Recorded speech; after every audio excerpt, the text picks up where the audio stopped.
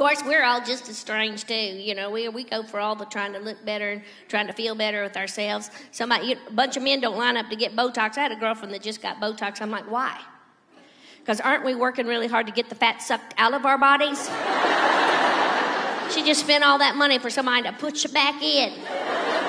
Good Lord have mercy. Now they can extract fat from some areas and put it in other areas, if you know what I mean. Not me. I ain't letting anybody put any fat in me. I got enough right here under my chin. If you want something to droop and pooch, right there it is, baby.